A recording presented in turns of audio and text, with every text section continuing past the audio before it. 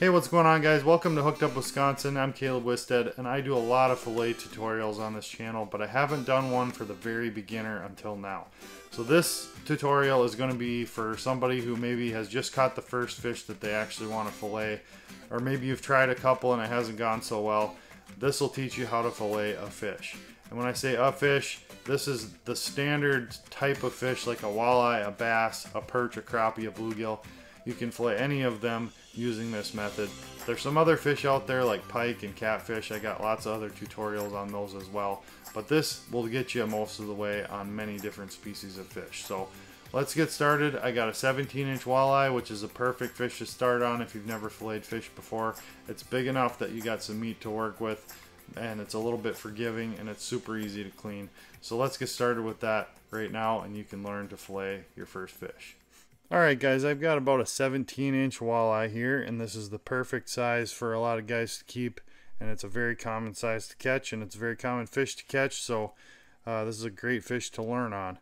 So what I'm going to use for this fillet technique is just a 7-inch semi-flexible fillet knife. This is a Bubba 7-inch tapered flex. You want a little bit of flex in that blade so it can work around the curves, and you want a fairly thin taper on it so you can make corners. And it's just a very typical fillet knife of this size, like a 7-inch blade, very common. And this one is a great one. I'll leave a link in the description. I've been really happy with this one, but you can certainly use any other fillet knife that's designed for this purpose. So what we're going to do here to start is we're going to find the fish's pectoral fin, which is right here, and we're going to angle our knife just behind that pectoral fin right here towards the head, right here at this angle, because there's a little bit of meat up in here that we want to catch, but we don't want to get into this fin right here. So right at this angle, so basically right behind this fin, and then behind the what's called the coleothrum bone right here, we're going to make that cut. And you kind of have to cut a little bit harder at first to get through the scales, and we're just going to cut straight down till you hit a bone. That is the backbone right there. You can actually see it, it's right here. That's the backbone. You're going to stop when you reach the backbone. Okay, so that's our first cut. Now our second cut is actually going to be to make an incision along the top edge of this dorsal fin here and this one here. So I'm not going to go all the way through to do this because we're going to run into the rib cage right in here. So we're only going to go in about 1.5 inches, and we're just going to make short little strokes as we cut along here. And I like to get my thumb into that incision and just kind of pull it apart as I go behind my knife blade. Just short little strokes, like I say, about 1.5 inches long. And once we get to basically where you see the anal opening there, at that point then we can make a push all the way through and pop out right here. And now we're past that rib cage, so we don't have to worry about that anymore. And we can simply saw our way right through. Now I prefer to cut all the way through the skin at the tail right here. Some people leave it attached for skinning, but I prefer to just slice right through. So now we've taken off the whole entire tail section. Now we're going to work our way back towards the rib cage, starting where we left off here. We're going to lift with our left thumb and just cut forwards until we feel a bone. And you can feel that bone right there. That's the first rib. And the ribs lay like this, and they kind of come out and away from the fish backbone. So we're going to have to continue to cut, and you can hear the knife ticking along those ribs right there. Hear that? So that's the base of the ribs where they attach to the spine all the way down here. Now what we're going to do is, as we peel this away with our hand, with our left hand, we're going to start slicing up along these ribs, and you're going to have to cut through a little row of bones there called pin bones, and they're actually attached to the top of the ribs. They're easy to cut through, they're fairly small. And now we're just going to cut over the top of those ribs, and once we get over the top, which is about right where we cut through those pin bones, we're going to start angling the knife back down again to follow those ribs down like so.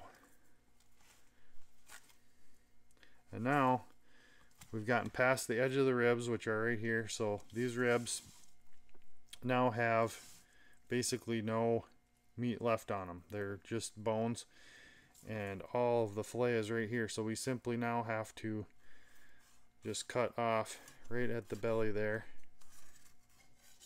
like that. And there is fillet number 1 with the skin still attached on this side. And that's how we remove the fillet from the carcass. Now, I'm going to squeegee my table off. This is a handy little trick. If you've got a table you can do this with. Keep it nice and clean. And now we're going to skin this fillet. Now, as you can see, when I skin a fillet, I like to move it to the edge of the table, because then I can drop my knife down below the edge of the table and keep it nice and flat. And I'm just going to cut just ahead of a little flap of skin or meat here that I can actually put my finger on to hold this down. And I'm just going to angle my knife, and then I'm going to flip it flat and basically semi-parallel with the tabletop, but at a slight downward angle, maybe 20 degrees.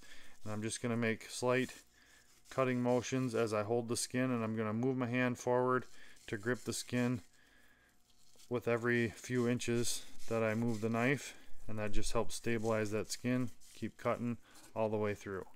And now there's your skin. That's completely removed from the fillet now. And here's one piece walleye fillet that still has one row of bones left in it, and they're called the pin bones. And we're going to remove those by laying the fillet flat, kind of facing us, and we're going to feel with our hand right along here where those ribs were. You can feel those bones right in there. It's basically right where the lateral line travels down the center of the fish.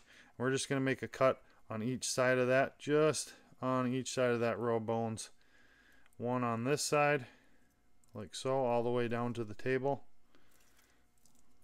And they stop right about where we pushed the knife through and finished out the tail, is about where they end.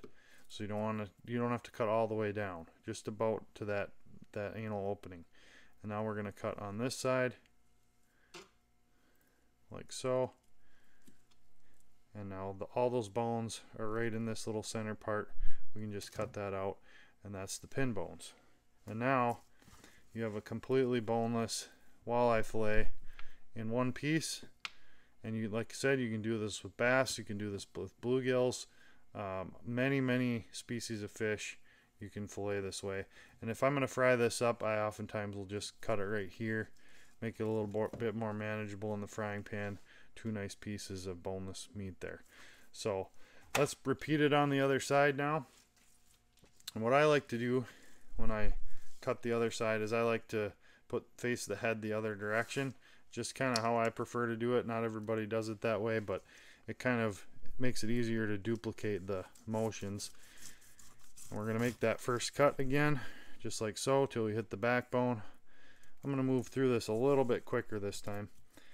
And we're going to make our little cut up here above the ribs.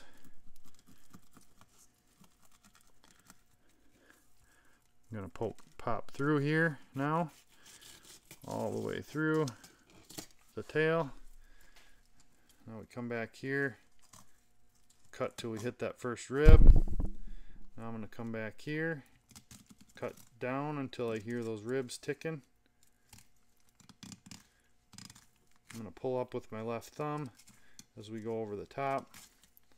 Now here's those pin bones I got to cut through. Right there, you can feel them. Now we're going back down, following those ribs down. Alright, just like that. Now we can cut off this belly meat here. There we go. We can toss this carcass. Squeegee the table again. Now we move to the edge of the table to skin it. Grip it with that finger right there. 20-degree angle to the table. And just keep grabbing that skin as you slice forward. And skin is removed. Now the only thing left again is the pin bones, which are right here. I'm going to cut on this side of them like that. Cut on this side of them like that. Slice it out. And there we have our walleye fillet. Simple as that, guys. That's it. That's how you fillet a fish. Well, there you have it, guys. Pretty easy. You can now fillet your first fish and feel confident that you're doing it correctly. And there's a few other tutorials I have out there, so make sure you check out those videos, subscribe to the channel. If you want to learn how to fillet just about anything, just about any way, this is the channel for you. So I'll leave another video right here. Thanks again for watching, guys. We'll catch you later. Get hooked up.